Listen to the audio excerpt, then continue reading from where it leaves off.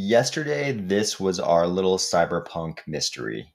In 6 days, it'll be all of Cardano saying, "Ladies and gentlemen, we're live."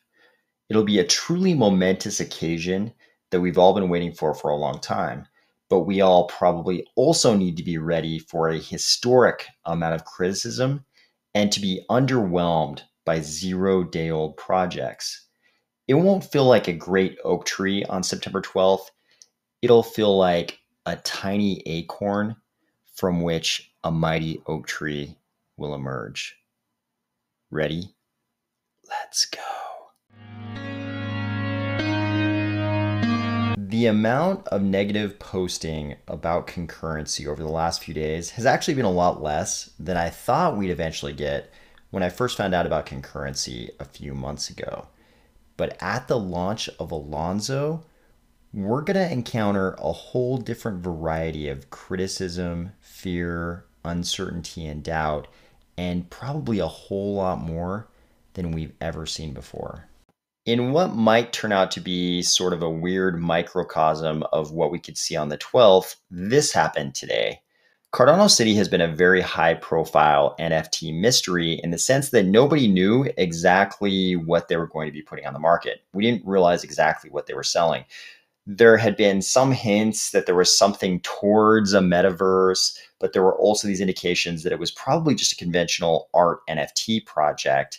And today we finally found out, yesterday, as you watch this on Monday. It turns out that CardanoCity was always exactly what we thought it was. It was an art NFT project that had some really cool art, but was basically a conventional art NFT project. It looks like there were like 50,000 of those apartment things, and kind of strewn throughout those were 250 digital paintings, like the one we saw of Charles in the VR goggles.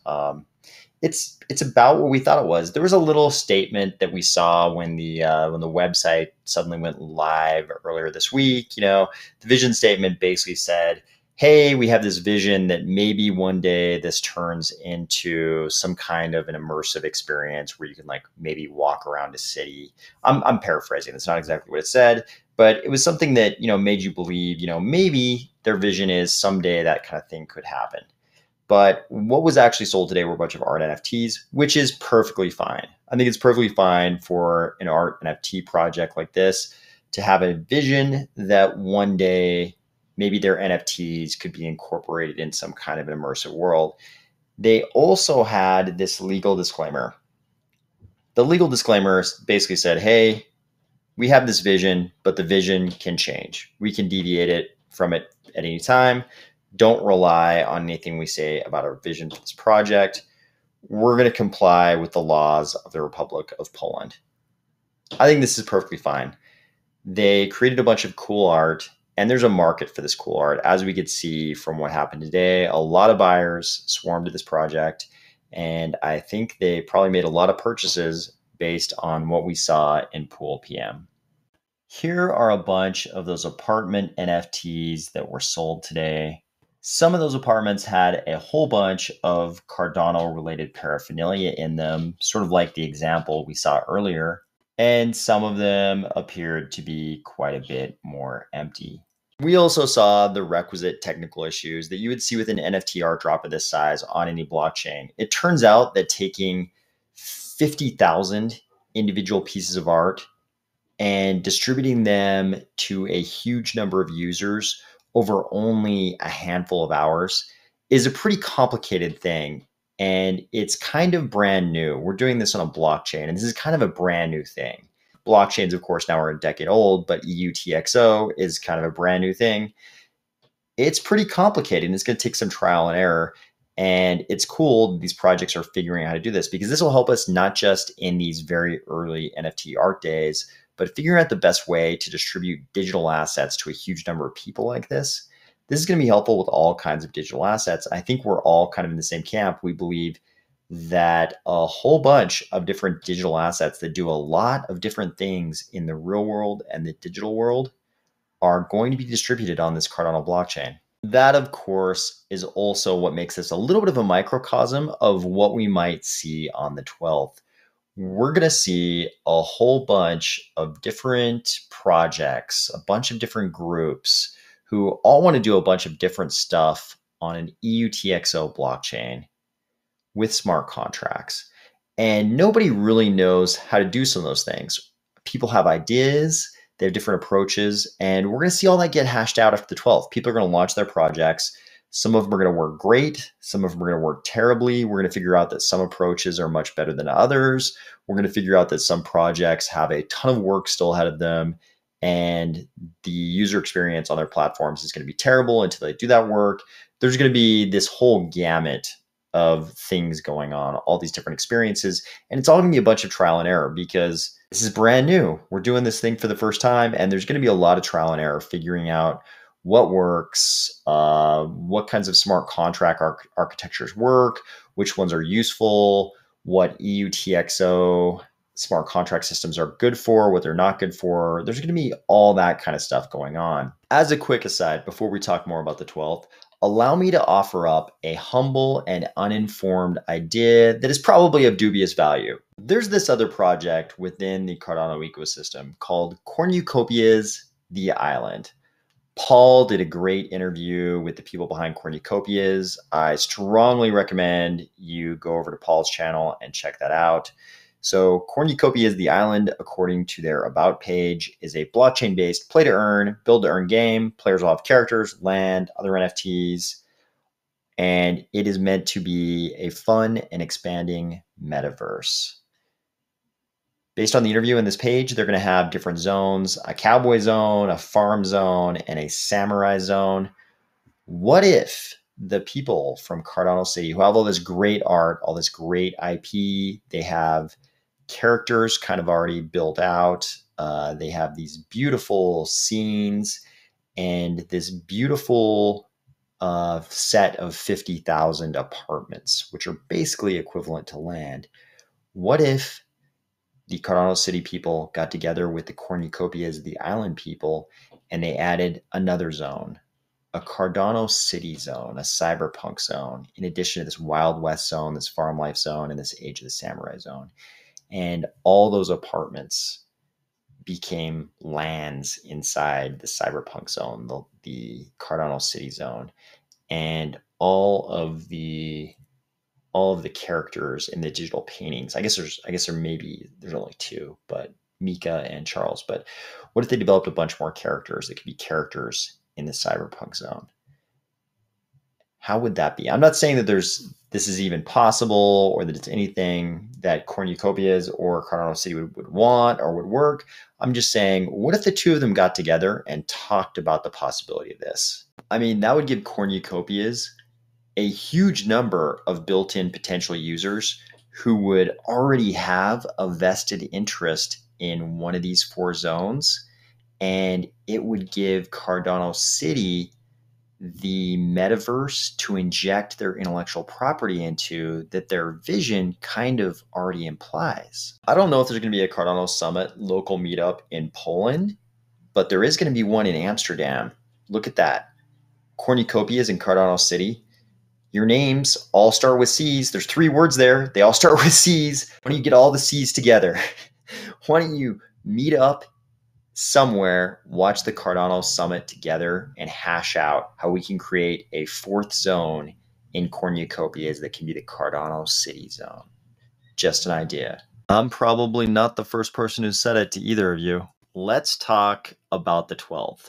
Over the last few days, we got a tiny taste of the firestorm of negativity and criticism that is coming for us in just a few days.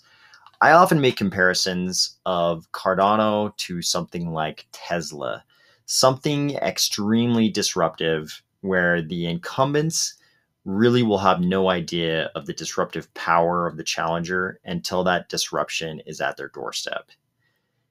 What happened in the last few days was almost as if a bunch of shareholders, people who held stock in like Ford and General Motors and, what would it have been at the time, Daimler, Chrysler, maybe it was already Fiat Chrysler, I don't know.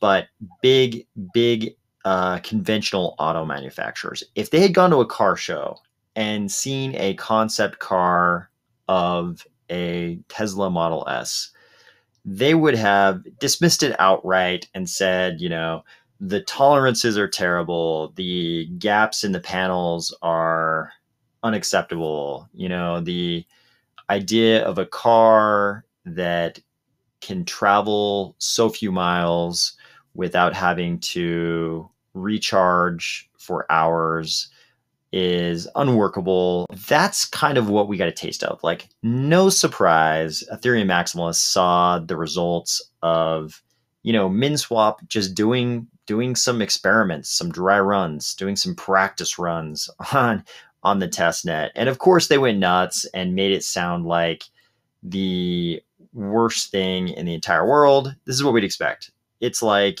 shareholders of Ford looking at a Tesla concept car. But what's going to happen on the 12th? They're going to get to drive the car. It's going to be way worse. They're going to experience the user experience on every single platform that Cardano projects are ready to put out there. The problem is these are going to be 0-day-old platforms. I mean, a lot of the well-known projects that are going to be launched in Cardano in the days following the 12th, the months following the 12th, maybe in all of 2021, those projects are all kind of homegrown projects. That's not to say that the developers aren't experienced or the people helming those projects aren't good leaders and experienced in other ways, but these are 0-day-old projects and they're kind of homegrown. They're not just like ports of Uniswap. It's not the Uniswap people coming over to start a Cardano port of Uniswap. These are sort of homegrown projects in a lot of ways. And they're going to be 0-day-old projects on the 12th. They don't have these years of development and years of evolution of the user experience behind them. They're basically brand new, like infants trying to crawl around in the world. And they're going to be judged in comparison to projects that have been around for years in a lot of cases.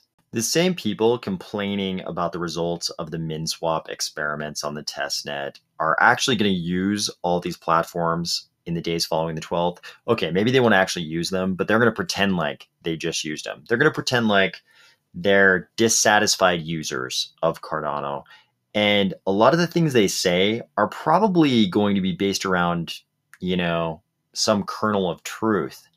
These will be 0-day-old projects. They're going to have a lot of problems. They're not going to work well in a lot of cases. Some might work great, but those aren't going to be the ones they're going to talk about.